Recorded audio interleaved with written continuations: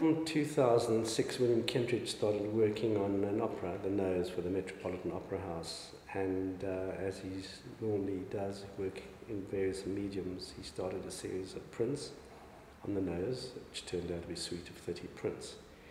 There were some additional plates which he felt didn't fit into the, let's say, the line or the storyline of the suite of etchings, and this is one of them. It's called Chaise, and it has distinct sort of French references with the couch with that French fabric mark, and there's the nose who's being embraced by this beautiful naked nymph.